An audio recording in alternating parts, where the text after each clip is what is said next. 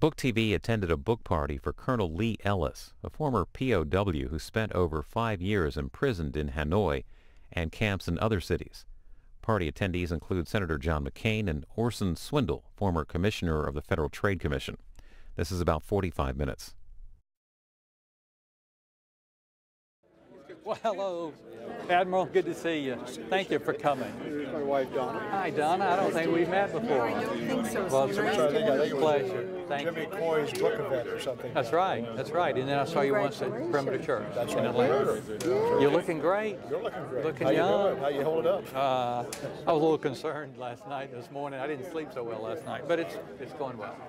Very well. Yeah. Thank you. Are you Yeah. moving about the land? I am. I am covering the land. Today's Washington. Is that right? Indianapolis tomorrow. Someday when it settles down, you have to tell me what this is all about. I'm in the process of starting to write one myself, but I'm... Well, I've got my managing director for my publishing company has done a great job. Okay. I'll talk to you. need to get me out of here. Hey, good to see you, Tom. How are you doing? I've got something from an author, a similar author, but not quite the same. Okay. Margot, she's been wanting to give you one of her books. Oh, for a long wonderful, time. wonderful. Yes. I remember that one. I remember this one, yes. I said, well, I'm going to see him tonight. She spoke there. She spoke. How's she doing? Well, she's going through this chemo thing. Yeah. So tomorrow she's got another chemo thing. So. Wow. But she wanted to be here. If this would have been yesterday, she was doing okay. Okay. Well, give her our love and tell her she's in our prayers. And I thank her so much for this. I appreciate you inviting me to come. Thank you. Thanks, About Tom. halfway through I the book, appreciate and you I will being. give you a little blurb. Okay, good. Maybe. Yeah, they're good. And can we use it? Oh, you can use it wherever you want. Anyway, I'll let some of the I'll people get talk right to you. Hey, Judy, how are you? Good to see you. Hey, Mel, good to see you. Thank you for coming out. Good to see you all. When we got your the last message, it sounded like we had gotten a previous message, but we didn't. Oh, you did? No. Well, you were supposed to. You were on the list, and your address was on the mailing list. We didn't. So I probably sent it to the wrong place. I had my thanks. Well, I'm so glad you're here. It's great. This is a good event. Yeah. Thank you. We'll talk to you later. Let me grab another interview. I didn't know what this was going to be like this. This is I know you're excited about this. I am. I don't get excited very easily, but I'm kind of excited about this. Yeah. It's like you know, you just keep plugging away on a dream, and I've been surrounded by some really good people to help. I have a really good team that's working both the book and the PR and all this. Yeah, and the event. It's consistency over the long haul. Yeah. Every day talking to you right now. Yeah, that's what I do. I try to every day just move the ball down the field. Not in one big, just every day. You know, I feel like when I saw the price on Amazon, they had dropped down too, I thought, oh my goodness, that's not right. You know, and then I told me, I'm not going to worry about this. I haven't worried about money, and I've been paying all the bills, and I'm not going to worry about money. You know, it'll take care of itself. Turn it over. That's right. I have. Yeah. Well, you got a lovely crowd here. We're looking forward to talking with Mary. I didn't know that Tom spent her. She is over the San Antonio crowd over there. Joe Durego, the guy was back to us. He was in my squadron. Now he's a Merrill Lynch, Morgan Stanley guy in San Antonio. Oh, really? And he's already thrown 2 big book parties in San Antonio for his clients. Luncheons and parties. And they're in the future, or they've already taken place? happened. Now, he's got that book all over San Antonio. Yeah. Congratulations. Thank you so much. Thank I'm you. really happy. Thank So you. when are you going to speak? Yeah, right after McCain. Right after McCain. I have a script and written out, and I've gone over trying to get it down in my head, and I don't know if it will get there or not, but I'm going to just say it. You know, I'm not going to read it. Yeah. It's in your heart. Yeah, yeah. If I can just have a half a glass of wine. Well, that's what you Thank need. you. Please, let me just take y'all over and introduce you to We've Mary. got friends who want to. Hey. Hi, I'm Michael Dowling's sister. And I'm Mike Dowling. Oh, there you are. Yeah, yeah. Hi, lady. Good to see This you. is Diane Brown. I'm Diane. Hey, Diane. Yeah, I saw your name. I know who you are. I loved it. Thank you. We have a Congressman Brown here tonight, a lady. Oh, So right. that's when you. Oh, maybe we could. I hadn't seen you when. Yeah, that's right. Good to see you. So Thank you. Yeah, Thank wonderful you. event. Looking Yeah, good. it's going well. Yes. Going well. Yeah, Good. and it's good to see you. And wonderful We'll be here for a book. while. Good, good. You Well, know, enjoy. Mary's right over there visiting some friends from San Antonio. Who is? My wife, Mary. Oh, good. I know she Is she over there? I'd love to She's see right her. Yeah. over at that table right over Okay, there. we'll So go say swing swing by. Thank you for Good coming. to see you. Yeah. Good to see you. Good to Thank meet you. Thank you. So, yeah, it's finally come. Hey, hey, Bill, Lee Ellis. Good to see you. Thanks for coming. Yeah, I'm waiting for a copy of the book, but Well, you'll get one tonight. yeah, Guaranteed. Tell me a little bit about what prompted you to write the book. I've just always admired the leadership. Excuse me. Yes, sir. I wanted to say hi. I have to interrupt because my oldest son is in the hospital. Oh, so I'm sorry. I didn't mean to interrupt. So I just want to say hi. Thank you. Then I have to run out. But thanks a lot. Thank you. Take care. Hi, Bill Gertz. Nice to meet you. Oh my goodness! I interrupted an interview. No, that's okay. I'm so sorry. Thanks for coming. I went to meet Aaron Esselstyn. He's from the NACD. Veterans here. Huh? The leadership we had there was so awesome, incredible. I mean, there's not many situations where you have guys that get up as leaders every day and take torture to do their job.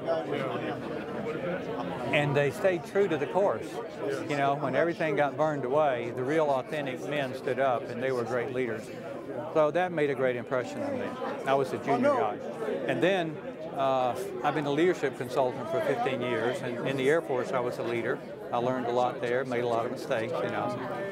And as people would say, why don't you write a book? And I said, well, we don't need another autobiography about the POWs. And then I realized that I really did have something unique to contribute. I had a passion for leadership. I understood the POW situation.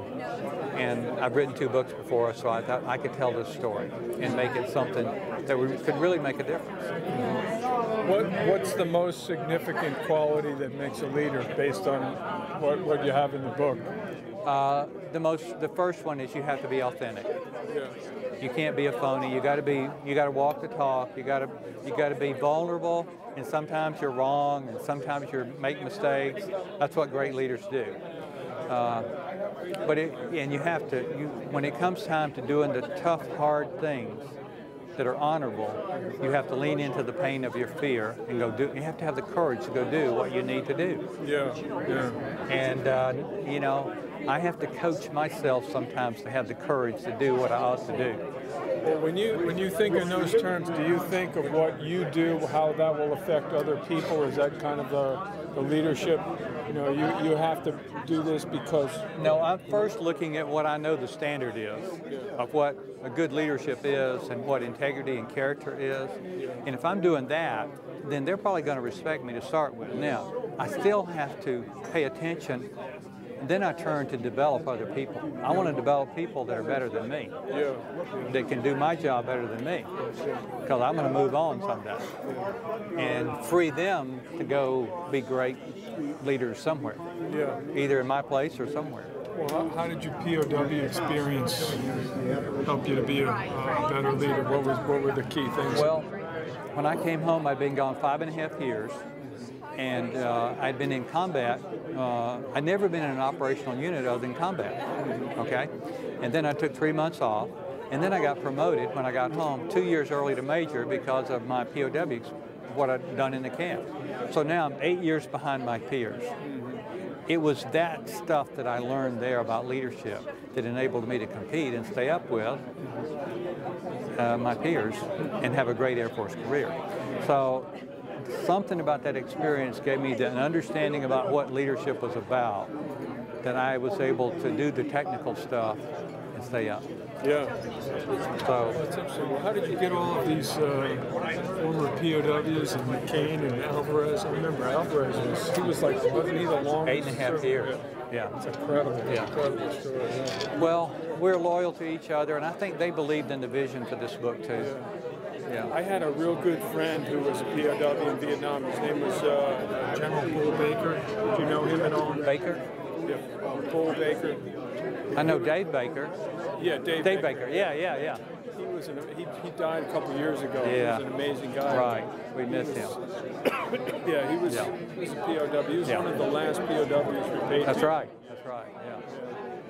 Thank you so much for coming. I'm going to circulate. Senator McCain's going to speak, and I'll speak shortly. Okay, good.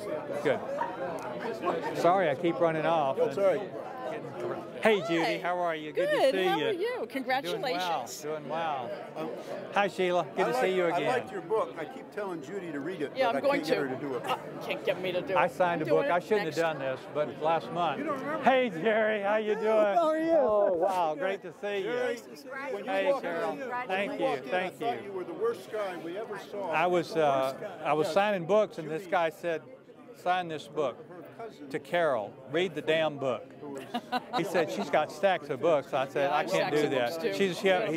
Does she have a great sense of humor? He said, yeah. I said, I did. And then after that, I said, I shouldn't have done that. I shouldn't have done that.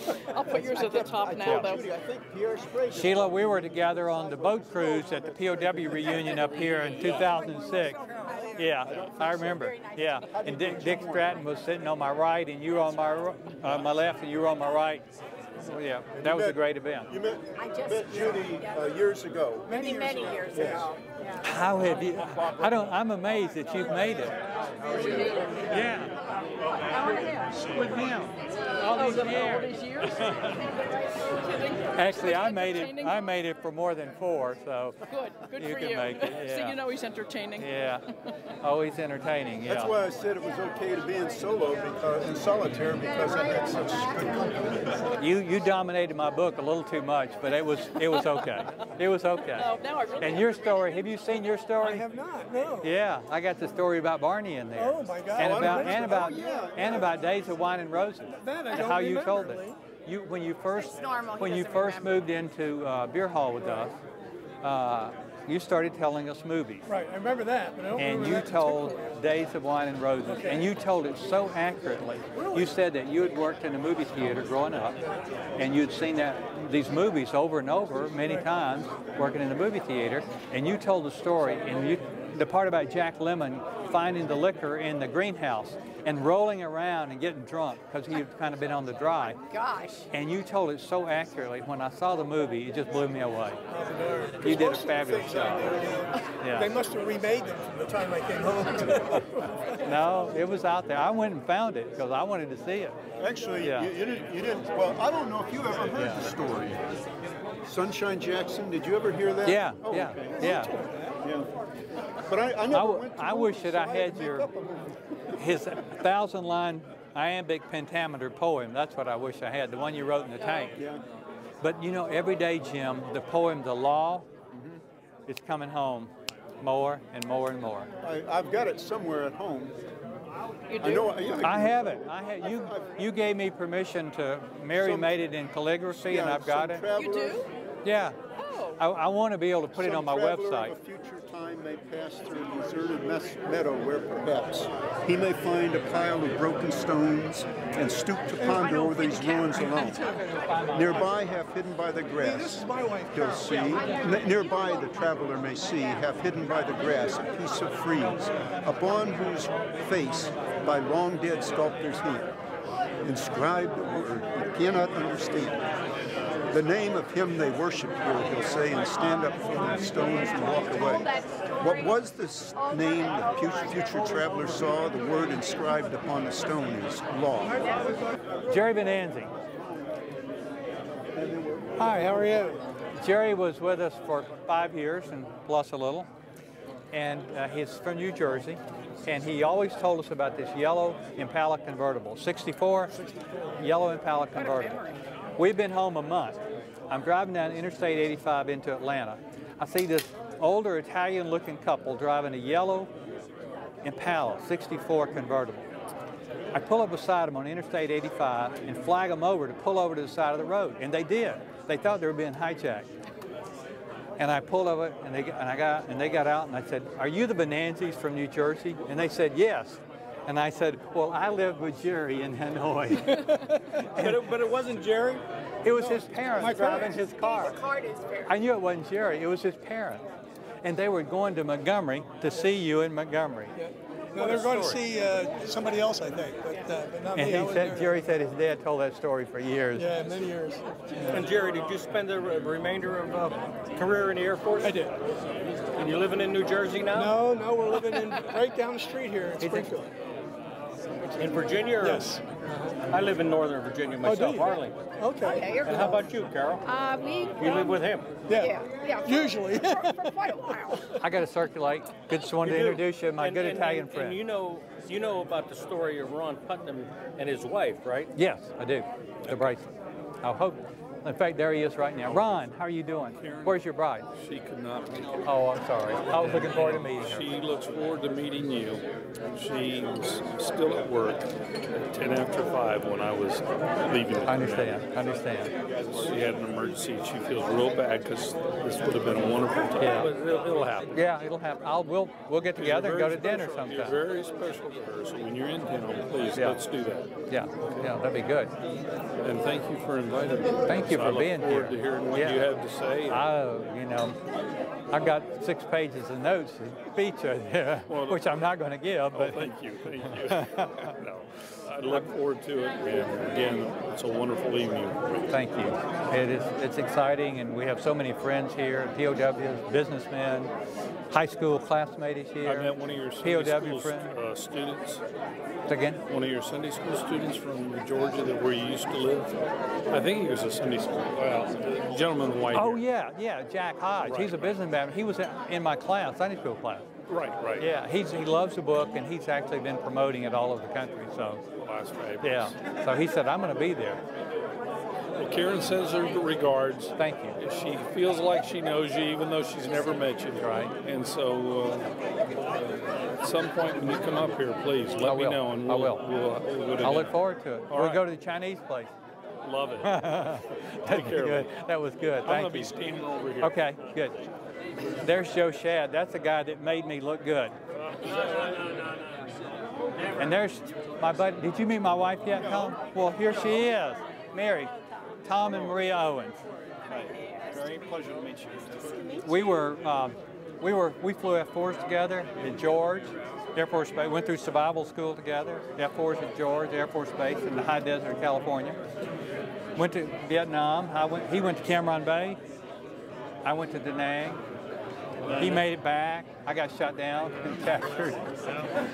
I have a couple favorite memories though when he, or two things. One is, and I know he remembers this, but Lance Saigon, who's died in Hanoi, Medal of Honor winner, and Lee and I were good friends, George, and we played golf with my father-in-law. Right, I remember. In Hesperia. Oh yeah, I remember. The next thing I remember, after we split up and years passed, is I was stationed at Ellis when we had the first real River Rat reunion. And that's when we had a big party. Oh, it was big. Do you know what the River Rats are? That's another story, but the River Rats is the Fighter Pilots Association. Yeah. And if you flew north of the Red River, yes, you were one. Yes. So he came walking through the front door, and I was in charge of the command post area. I said, "Lee Ellis, report to the command post." Yeah, that was a big, he remembered me quite well. night. A big night. Yeah, it was. It was exciting to be there. Nice to see you, Mary. Thank you. Good to meet you. We really appreciate you all being here tonight. Well, and our buddy would have been here, I think, if he hadn't gone to Kansas. Yes. Yeah, for sure. Yeah, which is exciting. One of our peers is General Richard Myers, who was chairman of the Joint Chiefs. And he regretted that he couldn't come. He already had a commitment to go back home to Kansas, but he flew F-4s, and same time you did and I did, and he went a little higher than we did. Well, it depends on your point of view. Yes, right. Yeah, he did. He's a wonderful man. Coincidentally, he's one of his many jobs. He's the chairman of the board for the USO. Mm-hmm. Coincidentally, his office is in my building. Okay. Up on the 12th floor, much loftier than mine. Mm-hmm. And he stopped by the other day. And he's, I think he's on the 4th floor. So he hops off. Owens, where are you? So we had a nice chat. Good. Nice chat. Well, you tell him we thought about him. And I appreciated his service, because he did yeoman duty there for a long time. We flew together again. I went back on my might not remember this, but I went back on my second tour at Krot in 1972 when the war started again, air war. And he was flying Weasels and Kadena, I think. And he deployed a squadron down to Krot. So we didn't fly closely together at that point in time because he was a Weasel and I wasn't. Right. He had F-4C Weasels. Right. So we did some flying there together. We've been stationed together several times over the years. And now he lives right down the street from us. And we see him on occasion. As a matter of fact, we had a good deal going for a while. He's chosen because of medical reasons, not mental reasons, to not drink. And so there was a New Year's Eve party that we went to every year. And I said, well, I'll drive out if you'll drive back. No, I'll drive. You drove last year. So it's not bad. You got the retired chairman of the Joint Chiefs of Staff come by your house, pick you up to escort you and be the designated driver. That's good. But the one thing we did was we always got lost on the way home. Well, it's good seeing you guys. Thank you again for coming. It's exciting. Very exciting. Mr. Campbell, Lee Ellis, I wanted to say hi. Yes, sir. My pleasure. Thanks for inviting me. Orson said he knew you. He remembers you. He admitted it? Yes, sir. He did. He thought highly of you, as a matter of fact. Orson's a great man. He is. A great man. Well, he said you were, so. No, he's a great makes man. I'm it going easy. to buy your book. Are you selling it tonight? We're giving it away tonight. You'll have to go to. Everybody gets a copy with a placard signed by myself and McCain, kind of a commemorative book. Wow. And then you can go to Amazon or Barnes & Noble where you get them. Part of Leading with Honor, either one. Well, now, what are you doing now? You speaking a lot? I'm doing a lot of speaking. I'm still doing some leadership consulting and executive coaching. Great. I'm running that business and the speaking business. You getting through to people? I am. That's the main thing. I think so. Sometimes, we don't change easily. We're all hard-headed. I know. But, I figure if you could just get one thing, if each person can get one thing out of the book or out of a speech that will make a difference, then it's worth it. Good attitude. Well, thank you for coming. Yes, sir. My pleasure. Thank you. Here you are. Orson's here. Would you like something to drink?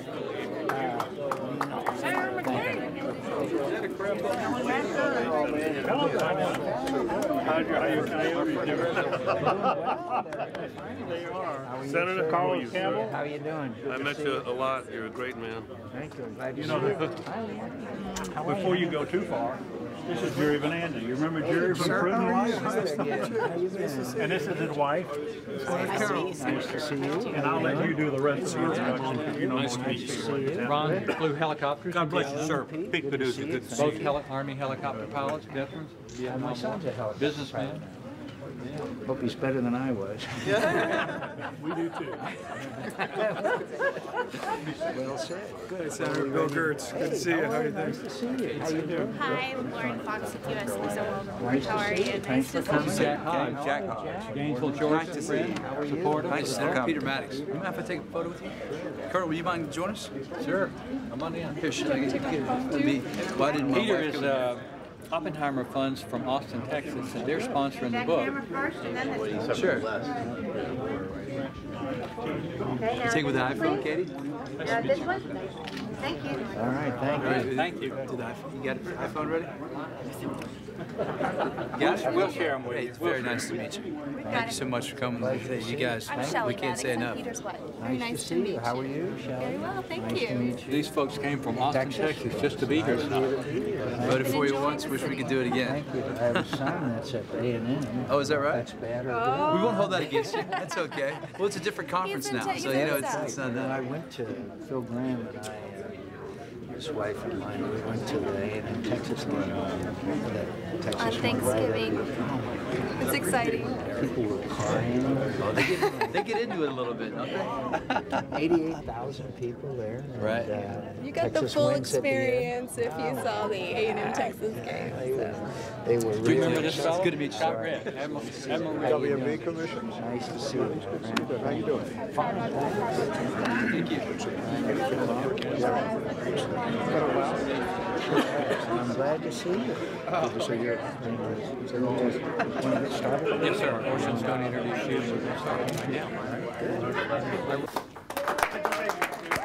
Orson. Orson. ignore the man who just walked in. I'm going to make this very quick because we have better people to talk than I, but I got to take advantage. I went to Georgia Tech, and Lee Ellis went to University of Georgia, and we have not beaten University of Georgia but one time in the last 10 years, so I just want to make this remark. Lee is a fine guy. He's rather uneducated because of where he went to school. On the other hand, I'm a super fine guy and very educated. Very quickly, a long, long time ago in a place far, far away, a group of Americans, many of you are contemporaries of us, but most of you are much younger, had the pleasure of going to graduate school in a terrible place. It took us over 6 years on average to get out of there. A lot of it had to do with our academic prowess, which John held us back. But most of all, we were in a laboratory, and it literally was a laboratory of incredibly unique. I don't think Harvard Business School could quite compare with what we encountered. We learned leadership. We possessed it to a certain extent. We had great leaders, some among you, and you'll be introduced to them shortly. They were both senior and junior. But nobody quite captured that experience in the light of what it was. Leadership principles are universal. They apply to every situation I've ever been in. And Lee Ellis, the book you're going to receive today, and you're going to hear from Lee, Leading with Honor, took the experiences that we all shared under very difficult circumstances, and he blended them into lessons of leadership from Hanoi. It's just incredible. John McCain and Lee knew each other early on, having been shot down just a few days apart.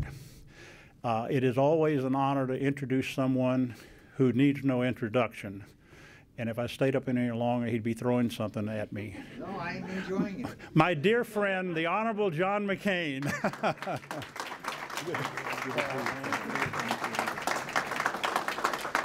Thank you, Orson. Thank you all for being here. Thank you very much. I'm always... I guess that it was Kissinger I said once, he said, a man who needs no introduction, and Kissinger said, yes, but I always enjoy it. I thank you all for being here. It's nice to see old friends, and it's always a bit nostalgic for me to be with my old friends and compatriots that, as Orson said, we went through very difficult times together, but we also went through times that forged bonds of friendship and honor and dignity that I don't think you could replicate in any other way. So I always look back on our experience as a great honor to have the great privilege of serving in the company of heroes. And a guy who, one of those, just introduced me. You know, the funny thing about Marines, they're not very smart, but they can be pretty stubborn, and the Vietnamese found that out. By the way, I often have a phrase that I use. I often told Orson, I said, you know, when I graduated from the Naval Academy, I tried to get in the Marine Corps, but my parents were married, and it always gets a little bit of a chuckle, and that used to go over well for a long time, and then a wonder upon wonders, my son Jimmy joins the Marine Corps at age 18 and served a year in Iraq, and as a Lance Corporal. He's now at Texas A&M, and he said, you know, Dad, he said, the Marines are part of the Navy department, he said. It's the men's department. So I don't tell a joke around him anymore that I used to. Lee has written a remarkable book, and it is about leadership. And the world continues to cry out for American leadership. As we watch thousands of people being slaughtered in Syria today, and the absence of American leadership is conspicuous by its absence. As the people in the Middle East and the Taliban and Al-Qaeda believe that the United States is withdrawing, it cries out for leadership. And, you know, one of the famous stories, it may be anecdotal, a Taliban prisoner is being interrogated by an American officer, and he says, and the Taliban says, you've got the watches, we've got the time. very interesting commentary on the lack of American leadership. Well, I think that Lee articulates in his book the examples of heroism, leadership, men like Jim Stockdale and Bill Lawrence and Robbie Reisner and the names that so many of us remember, that who inspired us and inspired us to the degree that we were able to do things that we otherwise would not have been able to do with their inspirational leadership. And that's what Lee is all about. That's what his life has been all about. And that's what this book is all about. Americans always need heroes. And we have so many heroes now as a result of the Iraq and Afghan war. But we also have a special generation of leaders as a result of the Vietnam War. You know, it took the American people a long, long time to recover from that war. And those of us who came back to serve saw a very changed military than the one that we had been in late 1960s. And so I'm happy that today we have the finest men and women who are serving in the military today than I have ever seen. It's a successful all-volunteer force, and it's produced leaders like General David Petraeus and others of his quality, Ray Odierno, so many that are really outstanding leaders, and most of them got their beginning in trial by fire, guess where? In Vietnam. So I know there are many of my old friends here today, tonight, and there are many who have served their country with honor and distinction. I'm always honored to be in the company of those of you that have. And it inspires me to try and do the right thing and stand up for the men and women who are serving. And I will recommend my book, this book, Lee Ellis's book, to my colleagues in the Senate, because all of us can never learn enough about leadership. Lee, congratulations. Thank you all for being here. God bless.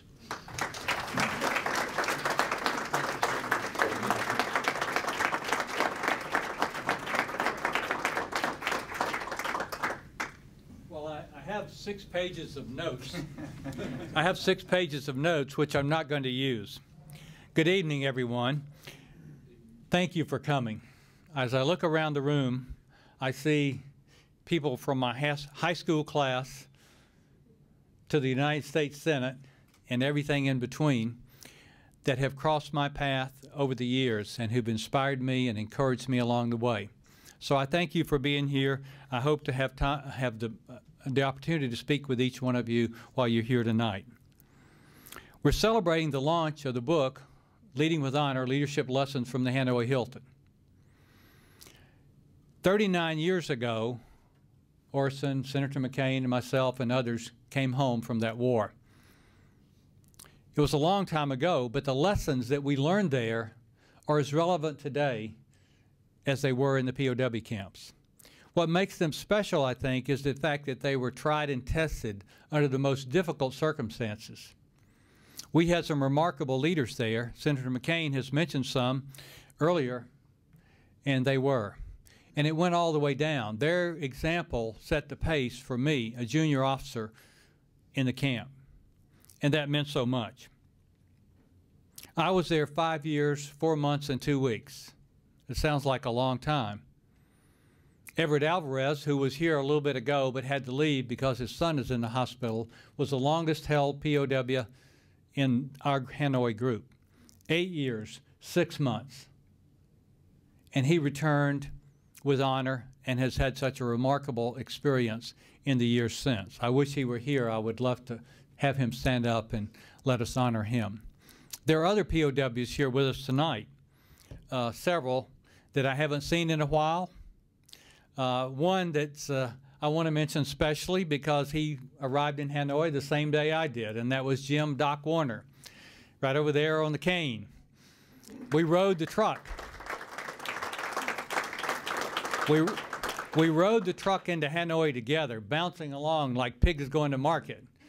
And we thought we might be going to the slaughterhouse. We didn't know. But we ended up in the Hanoi Hilton in a cell that was 6.5 feet by 7 feet. That's about the size of a small bathroom.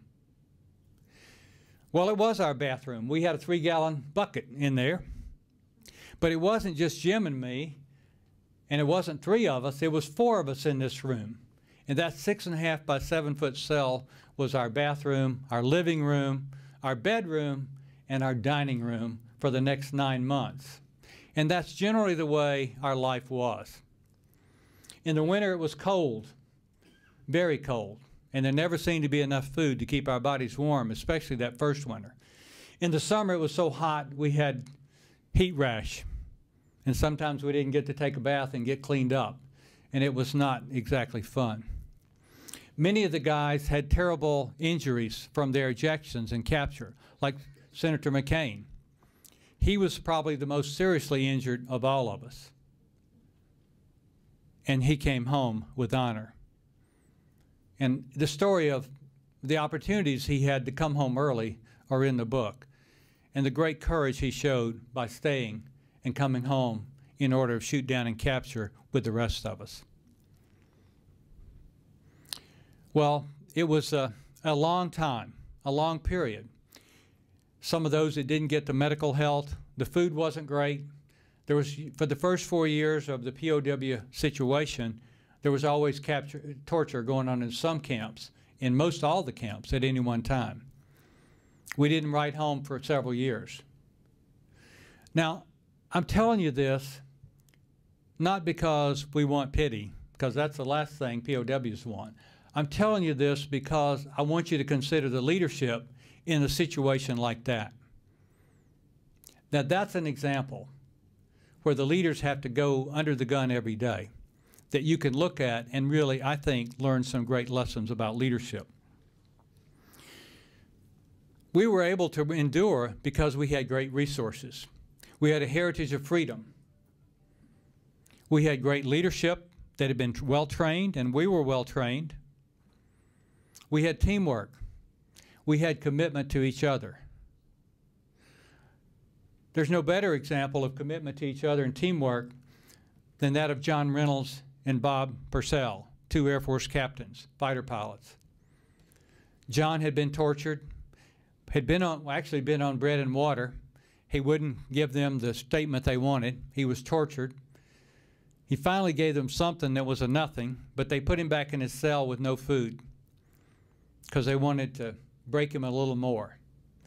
Percy found out about it. He was 3 doors down, and he sent the message by tapping on the wall through our tap code back down to John Reynolds' cell and said, "Tell John to be looking for a bread drop today during siesta." Well, John didn't know what to expect. But during siesta that day, siesta is when all the guards, not all the guards, but the cooks and the turnkeys go take a nap, and it's siesta. They really took a siesta. Well, John heard something rattling around in his ceiling, and all of a sudden his light bulb hanging down from the ceiling dropped down, and there was a grinning Percy who had gone through the ceiling in his room, through the barbed wire in the attic, and was above John, and he dropped him some bread. He'd kind of taken the bread that we got to eat and molded it in and dropped it down for John to eat. That's the kind of support and teamwork we had in the POW situation. It was powerful. And the lessons that we brought home with us, that legacy that we took in with us of military leadership and military honor, that lesson is important today for all leaders. And never more so, I believe, than for our country today. We need a revival of that kind of leadership with honor, and we can have it. But there are a couple things it takes. It takes character. And in the book, chapter 2 is Guard Your Character, and I share a story of someone who didn't. And it takes courage, because to do the right thing and to do the honorable thing is not easy. It's very difficult. It's painful. You have to lean into the pain of your own fears. I've been a leadership coach and consultant for 15 years. I know that everyone has doubts and fears, and that's what snags them into their leadership faults and problems and challenges. To lead with honor, you have to see what's going on, to know what's right, and sometimes you have to back up and get counsel Senator McCain remembers how we had some tough arguments and discussions about things like, should we go on a hunger strike? And should we have a writing, what do we call that, a writing moratorium? We had tough discussions about that. And then the decision was made, and we all followed that decision and supported it. But it takes a lot of courage to make those kind of tough decisions. That's what we need today.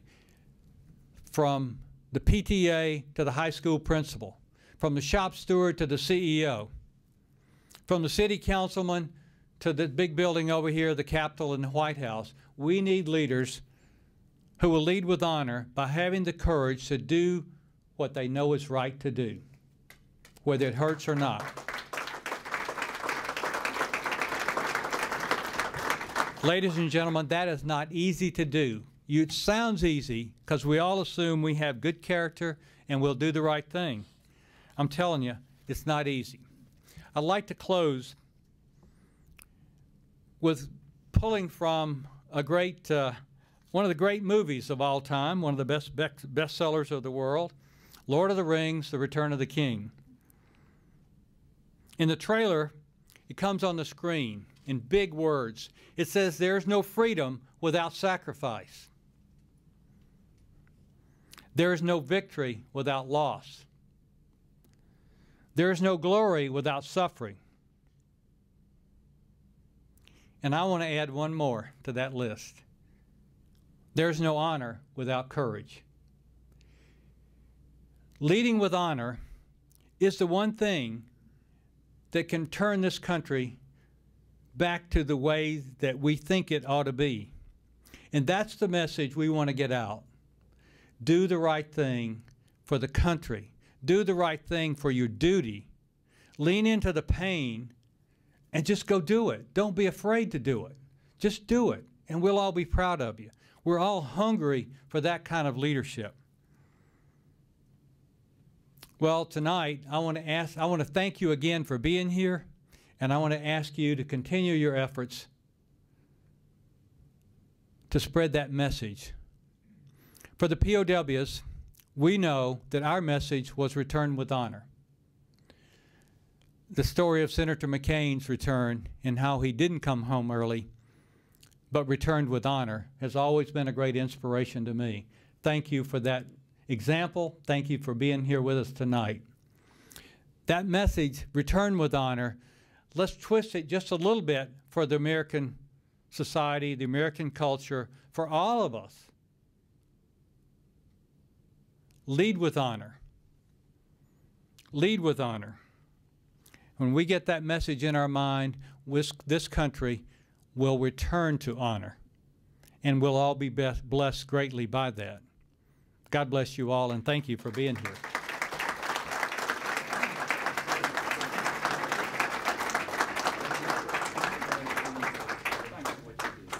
We have several POWs here tonight. I know Senator McCain has got to leave. I want to ask the POWs, Jim Warner right here to come down, Bob Hanton to come down, Tom Hanton, Jerry Venanzi. Where's my list? I left it over there. I got Jerry Venanzi. Who's the other one here? Jerry's hiding back there. Here's Jerry. Who's the other POW that's here? Ev Alvarez? Okay, he's gone. Come on up and they'll take our picture.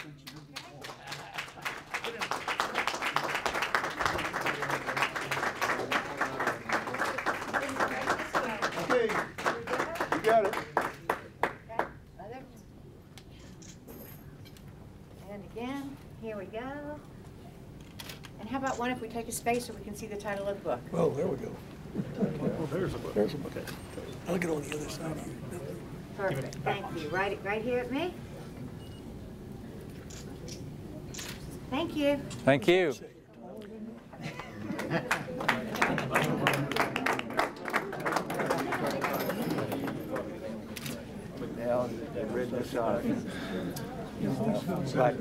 Thank you so much again. I have a picture of just the two of you. Okay. Right here. Jimmy. There we go. Thank you so much. There you go. It's good to see you. Yes, sir. Thank you again. Janet's been trying to get everybody's autographs. Well, we tried to sign on the page where you would. Oh, yeah. Can I have a special page for you? Yes. No, you should sign with all your buddies, don't you think? Yes, definitely. Yeah. They're the heroes. I'm just the young kid. September 17th, and if you read the description of the Afghans, You stayed on that committee, right? There you go. You're welcome. I ended up 25 years. Incredibly. Retired in 98. Hope you enjoyed the book. Can I give you a hug? Yeah. Yeah. Thank you so much.